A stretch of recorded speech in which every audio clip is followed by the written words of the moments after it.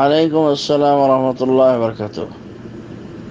আবু আবদুল্লাহ নারায়ণগঞ্জ থেকে একটি প্রশ্ন করছেন যে রাফউল ইয়াদাইন সংক্রান্ত হাদিস, পায়ের সাথে পা মেলানো সংক্রান্ত হাদিস, জোরে আমিন বলার হাদিস, এগুলি আমি দেখেছি, সব জ্ঞানে আমি আমল করি এবং আমল করি এবং আমি দেখেছি এবং এর জরুরত ও গুরুত্ব আমি অনুধাবন করি এবং তা আমি আমার জীবনে বাস্তবায়ন করে মানি।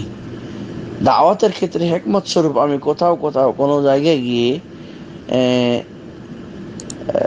বিশেষত শিরক এবং বিদআতের বিরুদ্ধে কথা বলার জন্য প্লেস নিতে গিয়ে আমি যদি রফুল ইয়াদাইন করা ছেড়ে দেই, সাময়িক জোরে আমিন বলা ছেড়ে দেই, পায়ের সাথে পা লাগানো ছেড়ে দেই, সেক্ষেত্রে কি আমি গুনাহগার হব?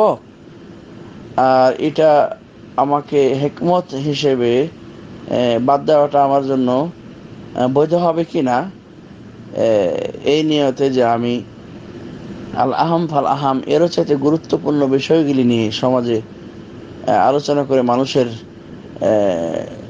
এই মহামারী রোগ, আকীদার যে রোগগুলি অর্থাৎ শিরক এবং বিদআত থেকে তাকে ফেরানোর চেষ্টা করব, সেক্ষেত্রে এর বিধিনিষেধ আমাকে জানিয়ে উপকৃত করবেন। জি, আলহামদুলিল্লাহ রাব্বিল আলামিন, ওয়াসসালাতু ওয়াসসালামু আলা খায়রি খালকিহি মুহাম্মদ ওয়া আলিহি ওয়া সাহবিহি আজমাইন ওয়া মান তাবি'আহুম বিইহসান ইলা ইয়াউমিদ্দিন। আল্লাহুম্মা আনফা'না বিমা 'আল্লামতানা ওয়া 'allimna মা ইয়ানফা'ুনা সুবহানাকা লা ইলমা লানা ইল্লা মা 'আল্লামতানা ইন্নাকা আনতাল আলিমুল হাকিম। জি, আপনি হিকমত স্বরূপ এরূপটি করতে পারবেন ইনশাআল্লাহ। তবে হিকমতের অর্থ এটি নয় যে কখনোই মানুষকে এই সত্যগুলি জানানো হবে না, এরকম না। অনেক মানুষ আছে যে কখনো এই সত্যগুলি মানুষকে বলছে না হিকমতের নাম করে। হিকমতের নাম কিন্তু মিথ্যাকে গ্রহণ করা নয় ও যায়িফ এবং জালকে গ্রহণ করা নয়। সব আপনি স্থানীয় এলাকায় যেখানে পরিচিত সুপরিচিত, সেখানে আপনাকে হিকমত হিসেবে এতটুকু বলতে পারেন যে এগুলি সুন্নাহর অংশ বিশেষ নামাজের ভিতরে, যদি না করো তা তোমাদের কোনো গুনাহ নেই।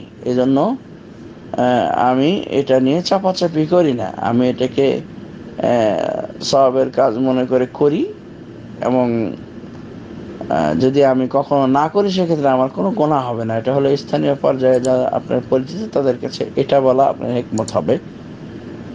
আর দূরবর্তী কোনো এলাকায় গেলে তখন আপনি হঠাৎ করে 2 ওয়াক্ত নামাজ পড়ছেন, হ্যাঁ, তখন আপনি যদি জরুরত মনে করেন আপনাকে সেখানে বক্তব্য দিতে তারা নিয়ে যাচ্ছে বা আপনি এখানে বক্তব্য দিবেন, এরকম আপনার কোনো, যদি আপনি এসব করেন তাহলে আপনি প্লেস পাবেন না ওই জায়গায় এবং আপনার সাথে শত্রুতা শুরু হবে প্রচণ্ড প্রকার, নানান প্রকারের।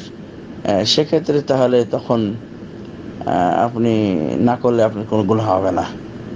ঠিক আছে, কোনো অবস্থাতে এগুলি না করলে গুনাহ হয় না, তবে হিকমতের নাম করে এগুলি বিমুখ হওয়া চলবে না।